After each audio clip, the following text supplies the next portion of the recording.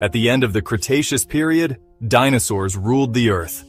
Giant creatures like Tyrannosaurus rex and Triceratops roamed primeval forests. Then, in an instant of cosmic fury, everything changed.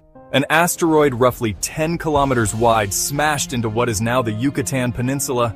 The impact unleashed energy 1 billion times more powerful than that of an atomic bomb. Firestorms swept across continents, and the sky grew dark with ash and dust. Plants died, and food chains collapsed. Over 75% of life on Earth vanished, including the mighty dinosaurs that had once seemed unbeatable. However, small mammals managed to survive. Some species, including birds, descendants of certain dinosaur lineages, endured. How did they manage to persist? Many were tiny, burrowing creatures, or they lived near bodies of water. When the dust finally settled, these survivors inherited a drastically changed world. From them emerged the age of mammals, which eventually led to the rise of humans. This final mass extinction taught us that life is fragile, yet adaptable.